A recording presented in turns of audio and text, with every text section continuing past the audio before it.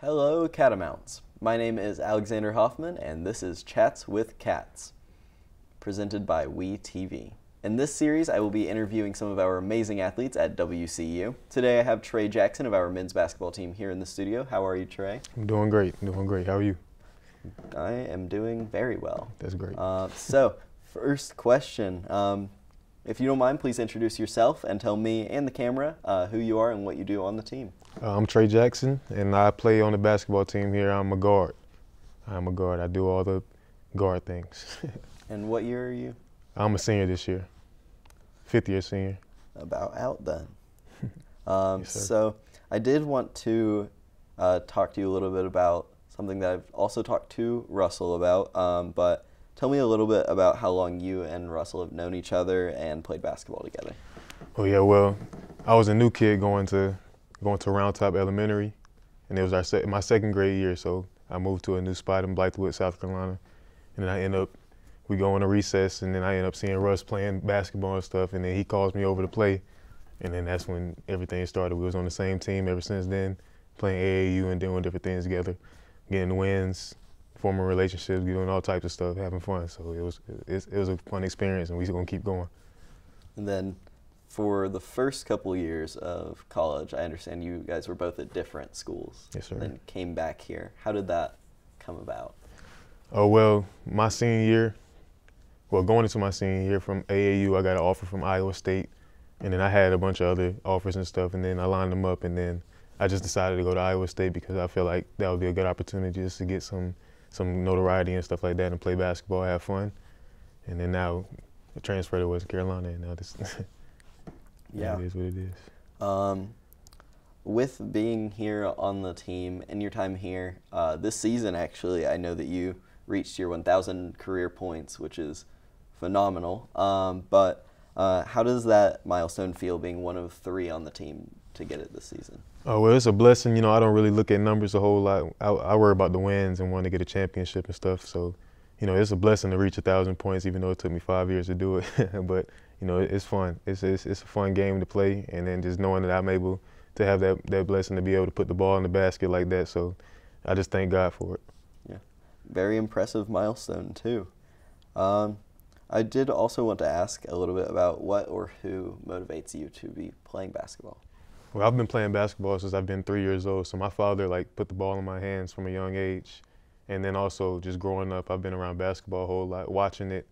You know, my favorite players were the Dwayne Wades, Allen Iversons, and then seeing Michael Jordan and those type of guys too. And then now got Kyrie Irving, all these great basketball players. So just watching how they operate and watching their lives and watching how they can balance basketball and life outside the court is just great for me to see, and I can see myself doing it one day as well.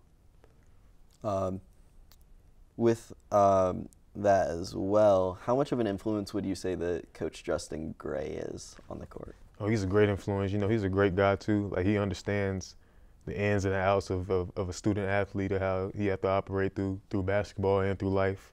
And then off the court, like, he just talks to us about anything. It doesn't even have to be basketball, about life and everything too. So he motivates me because I one day want to be a coach as well. And then the way I operate, I observe a lot of things, and then I can see how he's in his 3rd year, he's acting like a veteran coach, and how he's able to put us in the best places possible. So, and then he played overseas too, having that professional career. So whatever I want to endeavor after I finish college, he can guide me and put me in the best place possible. So I just feel like he's a great coach and a great guy too. You know, one thing I've noticed that is one of the biggest things for me is how much of a community that For sure. Justin Gray instills in the team, because you guys hang out outside of just see you at practice next week or tomorrow or whatever it may be. It's a constant family kind of thing. Like you said, it's all about family, and it's all about camaraderie too. Just having that family feel is big for a program, big for a culture. So, and that's what we preach, culture. So whatever it takes to win, we're gonna have to do it. Yeah. He is great at it too. Yeah, definitely. But this series isn't just going to be about the athletic side. This is also about you as a student, because a lot of people kind of tend to forget that college student athletes are also college students. For sure. People will say things like, I forgot that they even go to classes sometimes because they see them on the court, and that's it. But you guys are doing stuff outside of athletics, obviously. Would you mind telling us your major and minor? I'm a communication major. Don't want to add the S. That's what they tell us every class. So I'm a communication major, and then I'm a minor in management I'm in concentration of public relations and communication. So, you know, it's been a fun field. You know, at my previous school, Iowa State, it was different from what it is now. You know, it's more psychology over there, but here it's more about like public relations, more about media, more about other stuff like that. So it's just good to get those two sides, you know, going into whatever I feel after college. Yeah, and speaking of after college, do you plan on grad school, or what do you plan on doing with your degree? I plan on graduating and then just using my degree. You know, I want to be a professional athlete, so whatever that takes. And then after, like whatever that goes on during that, you know, if it endeavors for me to come back and and get that grad school, whatever I need to get a better degree, then that's what it takes. But right now, I'm just focused on the basketball. Yeah. What would you say your best memory at WCU is? It can be something athletics related, it can be something completely not. I would say just the journey right now. You know, I'm a person that lives in the moment, so, you know, every moment has been great being in Western Carolina. And then I know, like, outside of basketball, like we went on this camping trip that I went on with a couple of my guys, and then some people and everything too. So we had some fun doing that. I've been on hikes around here. Like, I'm a nature type of guy, so when I go outside and see the sun beaming and everything too, and then we can go on those trails and see the great landscape and great environment of Western Carolina, it's just good to see. So, you know, that's really just the main memories for me, just being here. And you're from Columbia, I'm from South Columbia, Carolina. South Carolina. Though. So yeah, you don't have those mountains there. So. Yeah, and then I went to Iowa State, so I was there in the cold for a little bit, flatland, but it was fun over there too. So lots of change of pace makes the mountains even better, in my opinion. Exactly. I do have one last question for you. It's a little bit unrelated to the academics or the athletics necessarily. Bit of a fun question. So, what is your go-to artist to listen to before a game to get ready? I like that. I got a variety of people, you know. I listen to everybody. My favorite artist is J. Cole, but it's more of just like what I listen to.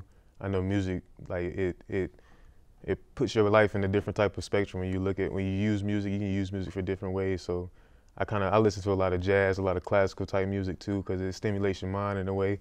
When I go out there on the court, I can be free, I can be poised and everything too. So now I listen to a lot of other type of music that's just good for the mind, you know, Afro beat, you know, I got some Adele and all that other stuff too. So it's just fun listening to music. And I grew up around music too. Like I feel like I'm a soulful type of person. I like old school music, and I like 70s, 60s, all that type of stuff. So, you know, just music has been my whole life, music, basketball, and everything too. Yeah, I was excited to ask that question because Russell said that he gets his playlist from you. Yeah, he does. He does. Yeah. So. It's fun. I play music all the time though. I feel like music, it puts me in a different type of space where I can just chill and just not think about stuff while thinking about stuff at the same time, just being positive. Yeah, I always notice before the games, whenever you all are like warming up and there's music, all of you are just smiling and so happy. Yeah, it's a joyful happy time. To be there. It's a joyful time of getting to dance and then just play the sport that we love too, because I feel like music and basketball has a balance too, and all that stuff too, and life. Just all that stuff is all a rhythm and a vibration. Yeah, that's a perfect note to end on too. So that is all I have for today's episode with Tre Jackson. Thank you for tuning in, and see you next time.